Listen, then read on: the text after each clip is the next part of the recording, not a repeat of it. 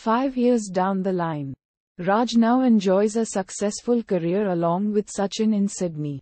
He meets Gayatri, a feisty and independent woman who studies at business school during the day and moonlights as a taxi driver at night. As they date, he gains feelings for her. He also realizes that his feelings for her challenge his misgivings towards commitment. He proposes to her, but Gayatri turns him down, saying that she is happy with her life as she is and she doesn't believe in marriage and commitment.